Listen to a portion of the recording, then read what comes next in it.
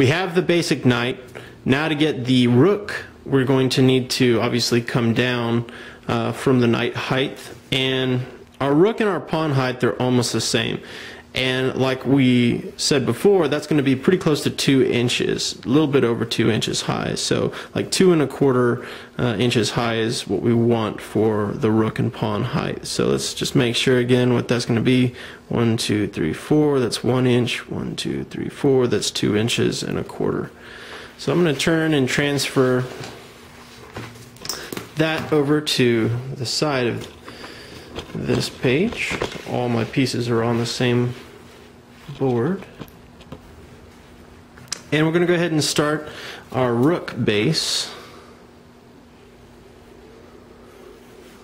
I'm going to draw the center line up from that point.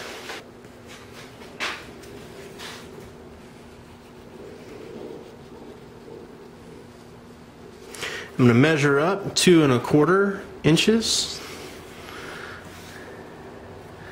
So 1 2 3 4, it's 1. 1 2 3 4, that's 2 1/4.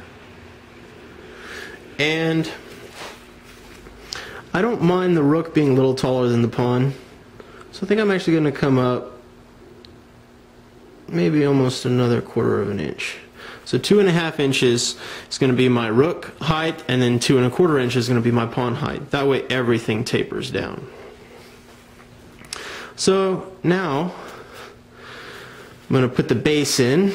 Our bases come out to about 3/4 inch, and the first bead on all the minor pieces is roughly 1/4 inch, and then the second bead is roughly a little bit over 1/8 inch. And I forgot, it's supposed to be set back a little bit more. So there's that.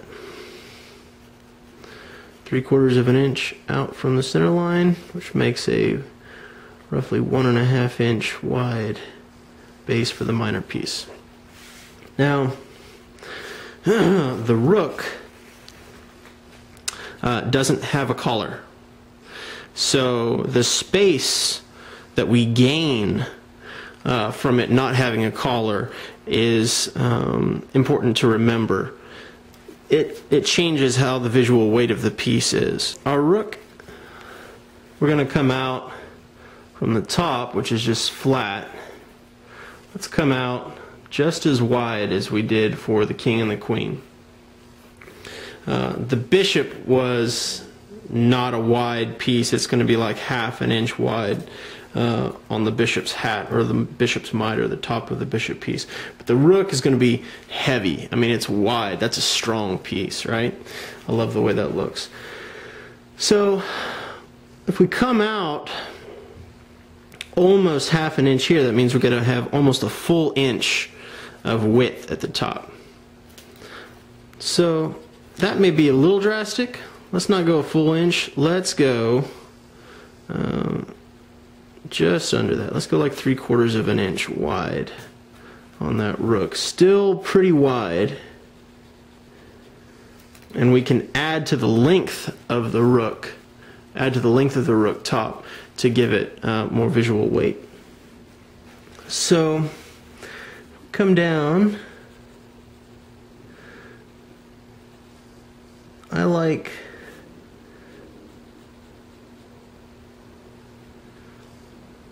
my rook to be not quite square.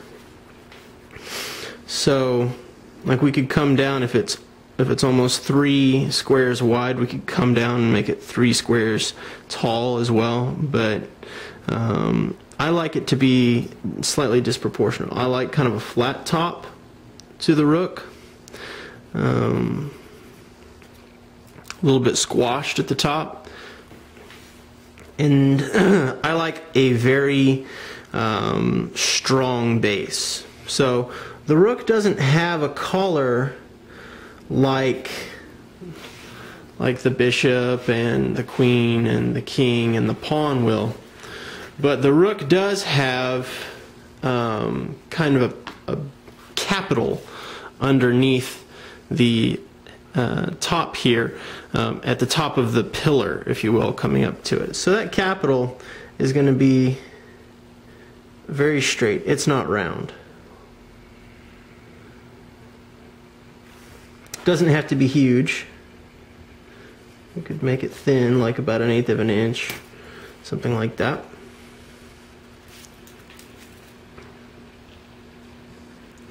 And then we're going to come inside that capital, and that's where we're going to start our taper. Now, this taper is a very straight taper. And how you do this taper is very important, because you know, if it's really wide at the base, to me that just looks weird. If it's too narrow at the base, that also looks weird. So we kind of have to plan this one out.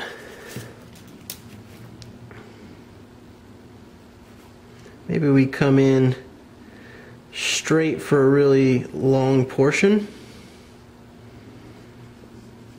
and then we curve out.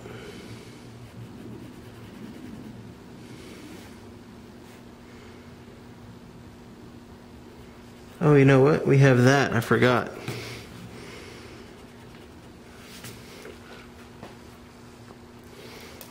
So here's kind of the base that I like on a Rook. So I like to have it come pretty much straight out from the capital of the pillar here, that little ring, basically straight. Then it cuts back,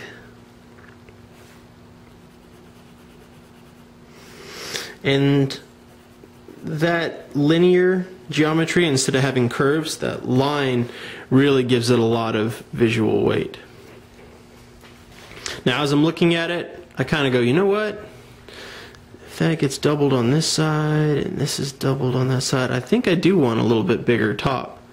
So I'm going to go ahead and make a little bit of an angle to my top and make it wider at the mouth, if you will, or the very top of the Rook, than it is at the base. And that adds visual weight to the top of the piece, and also just adds a cool visual effect to the Rook in general.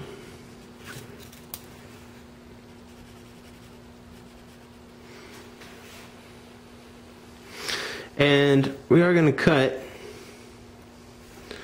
obviously, the classic Rook kind of parapet, or whatever you would call that on a castle, because that's what the Rook emulates.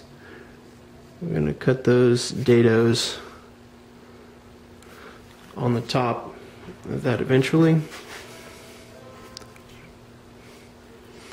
And that's the profile of the Rook. So the profile of the pawn is going to be, like we said, about 1/4 of an inch smaller than that. So just 2 1/4 inches. That was 2 1/2 inches. So I'm going to come down here, draw my base for the pawn.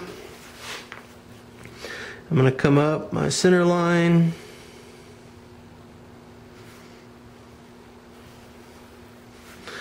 One, 2, 3, 4, 1 inch. 1, 2, 3, 4, 2 inches, 2 1/4 inches. And I'm going to go ahead and make our base just like the others, 3/4 of an inch out, 1/4 up, and then 1/8 up for the second bead. Making that. And then we're going to go to the top. Now the top of the pawn is a ball. It's a sphere. So when drawing a sphere on graph paper, it's cool to go ahead and make yourself kind of a box, if you will, to contain the sphere. Do we want a really small one like that? Something that would fit inside here? or do we want a nice hefty ball on that pawn? Personally, I like the larger headed pawn, so we're gonna take this entire 4/4 inch squares here and make that the size of the pawn's head. So there's our center point, and you could use a compass if you want to make this really perfect, but I don't mind just kind of roughing it in for this video. Alright, so we've got our circle, and then the rest of the pawn is simple. We need our collar. So everything has shrunk.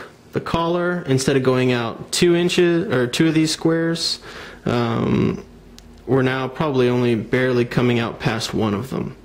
So we have our smaller bead, which is something like that,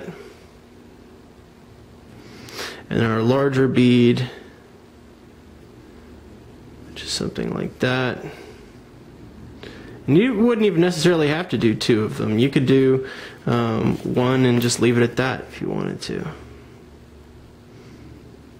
But I like keeping things symmetrical and keep the symmetry of shapes.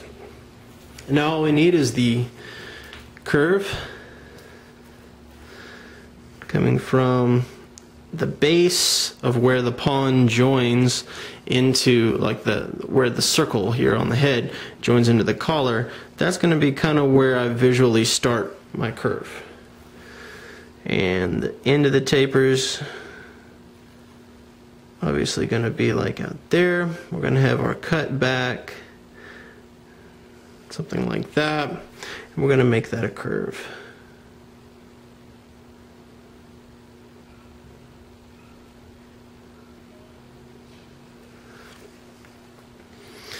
Pretty straightforward, and you can keep refining this shape. Maybe you want a little bit more material there.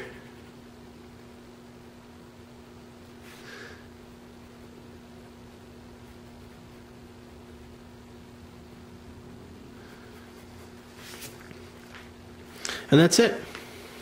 That gives the profile for all the pieces, and you can then take this and photocopy it, which is what I recommend doing, or just throw it on your copier